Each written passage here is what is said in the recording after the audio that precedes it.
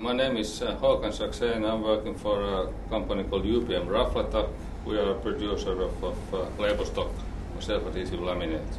I have been working for that company for about 25 years.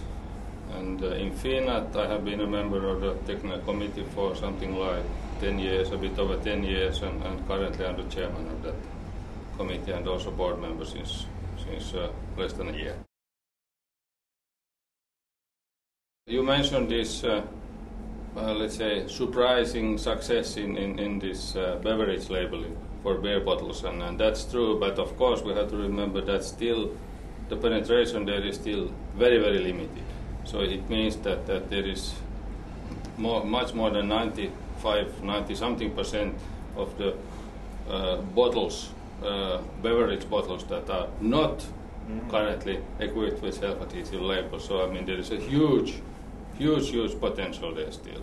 It's a question of course the cost of the substrates and the materials, and for self-adhesive label you need a little bit more material than you need for So thinner layers would solve. Thinner ones, and yes, mainly that.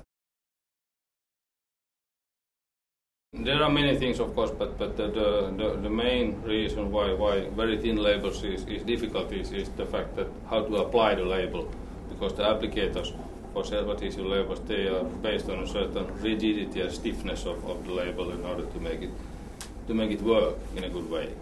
And if you go much down in the thickness, of course, you lose some of that.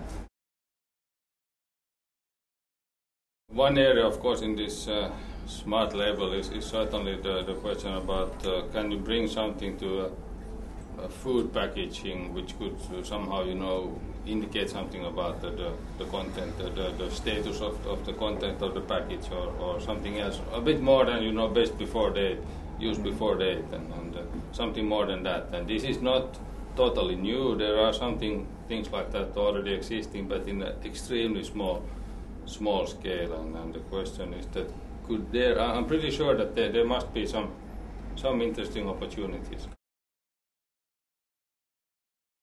Probably FINAT could play a little bit more active role in somehow bringing these people together and making them talk the same language, because it's we see it, I think, now quite often. One of the challenges is not, of course it's difficult to create something new, but it's even more difficult to implement it and to get others to realize that this is really something that is a benefit also for them and not just for the company who is selling it or introducing it.